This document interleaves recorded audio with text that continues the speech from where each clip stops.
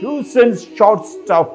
43rd story from the Gateless Gate, from the book Zen Flesh, Zen Bones, written by Paul Trips. Shuzan held out his short staff and said, if you call this a short staff, you oppose its reality.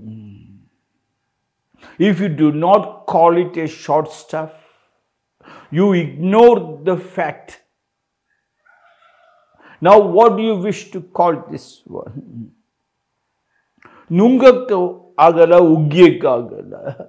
In Kannada they say, Nungakka agala. You cannot swallow it up, neither you can spit it out. This is the best part of education policy, trapping you where you have no way of escape.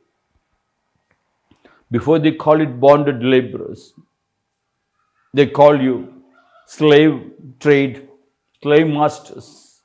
But slave masters are becoming more and more clever in locking you for years of not meditation, but years of third-degree torture, not in the jails, but a different jail called schools, colleges, universities, and still not sufficient from there, drag you back into the factories, companies to make you work like a slave by showing you all that glitters, and is not that gold is not set.